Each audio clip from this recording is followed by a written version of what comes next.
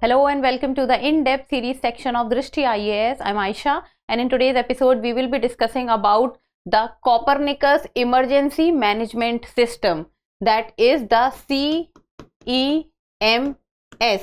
So recently what has happened in the global or international scenario or global geopolitics is the president of Iran has passed away in a helicopter crash.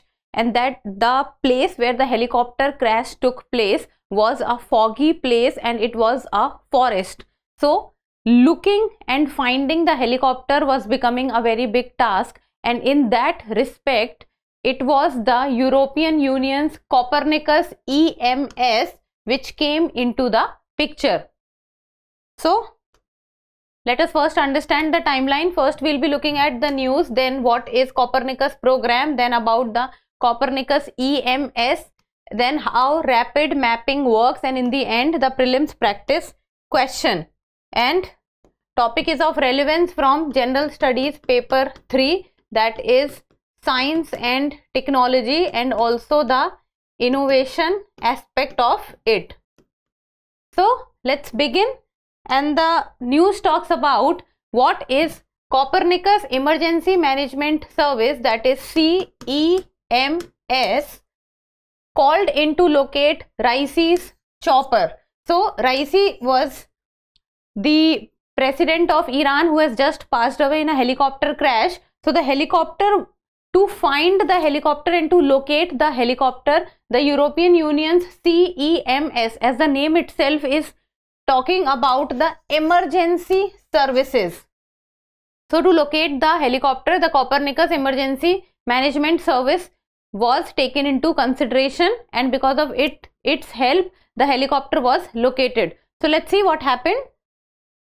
So the Iranian president Ebrahim Raisi's helicopter crashed, and to locate the helicopter, European Union activated its rapid satellite mapping service to help search efforts. So the rapid satellite mapping service comes under the CEMS. Copernicus EMS, Rapid Response Mapping Service, and the Rapid Mapping Service is one of the crucial component of the Emergency Management Service.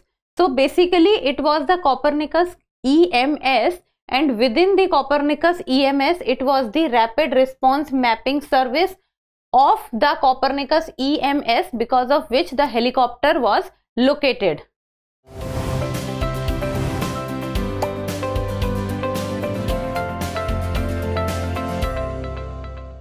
Now about the Copernicus program. So the name of the program, Copernicus program, the name has been put on the scientist Copernicus, and this program was launched in the year 1998, and it is part of European Union's space program.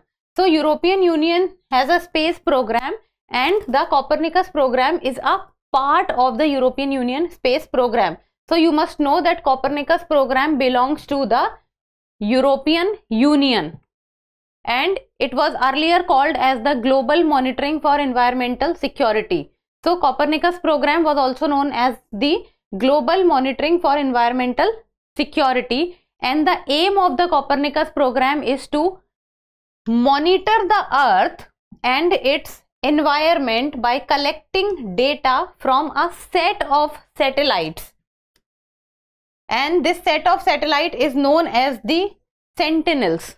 So what happens is there is a set of satellite, and through that set of satellite the information or the data is collected, and this information and the data is with regard to the Earth and its environment. So this is what is the aim of the Copernicus program, to collect data about the Earth and its environment.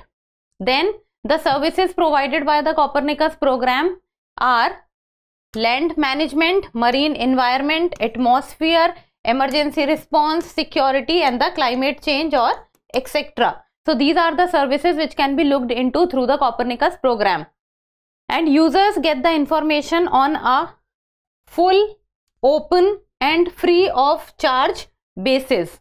So the users who are using the Copernicus program, they get the information full, it means complete information, openly they get the information, and it is free of charge. About the Copernicus EMS. Now what is Copernicus EMS? So Copernicus program we looked into, and then Copernicus EMS is a part of Copernicus program, and Copernicus program is a part of European Union's space program. See, European Union space program is a bigger module, then comes the Copernicus program, and within the Copernicus program is the Copernicus EMS. EMS stands for the emergency services.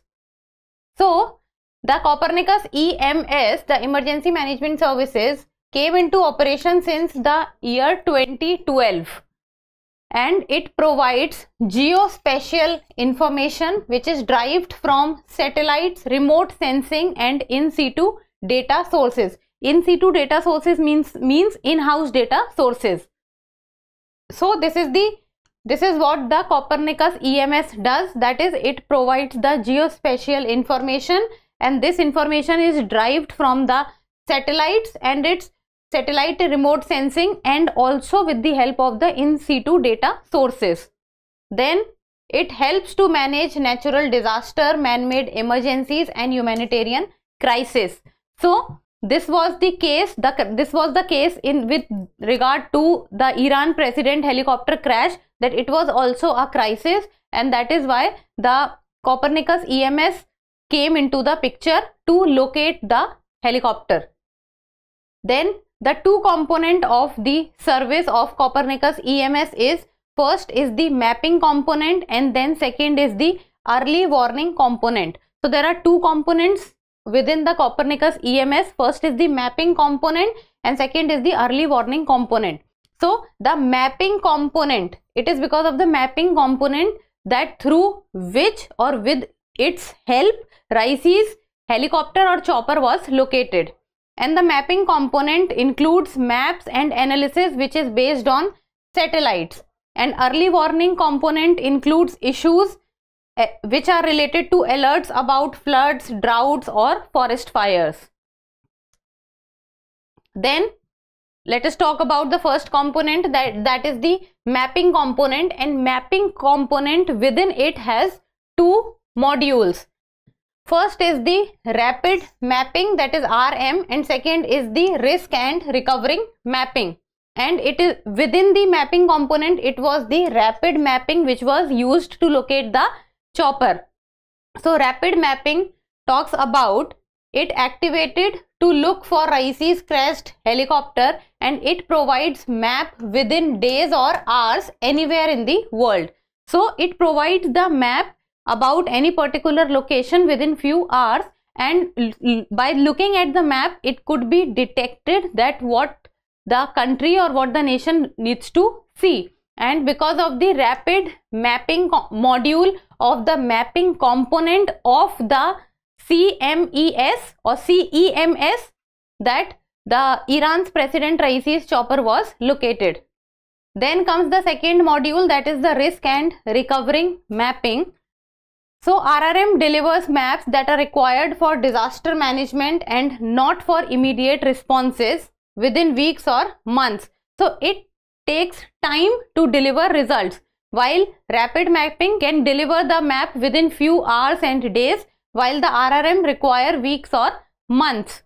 Then it is used for prevention, preparedness, disaster risk reduction and recovery. Then how rapid mapping works. So how does the rapid mapping module works? So it works to provide maps quickly. The service acquires, processes and analyzes satellite imagery, geospatial data and social media when required. So what happens, it gets the data from the satellites, then it acquires the data, then after acquiring it processes the data, and then when the analysis of the data is done, then it is given. And within it, it has 4 different products, that is reference product, first estimate product, delineation product and grading product. Even though within the product the things would not be asked, but let's see what is it. So the reference product, it gives quick information on the area of interest and assets before the emergency disaster takes place. So it gives information before it takes place. Then comes first estimate product. It provides a quick assessment of the most affected locations after the disaster has taken place. Most affected locations it talks about. Then comes delineation product. So it supplies information on the impact, extent and update on the situation after the disaster has taken place. How impactful it was, what is the extent and the update. Then comes the grading product. So it provides damage assessment, special distribution and extent after the disaster has taken place on the situation after the disaster has taken place. So it talks about things after the disaster has taken place. So these are the 4 products within the rapid mapping works. So what becomes important from this for you is you need to know that CMES belongs to European Union. It is under the Copernicus program, which is under the space program of EU. And then what does CMES does? It helps in providing the emergency services and the 2 components of CMES. So in the end, a prelims practice question, and you people will give me the answer in the comment section. The Copernicus emergency service belongs to European Union, Russia, US or UK. So give me the answer in the comment section, and that's all for today. Thank you so much for watching. Till we meet next time, keep reading, keep writing and keep subscribing to the channel. Thank you.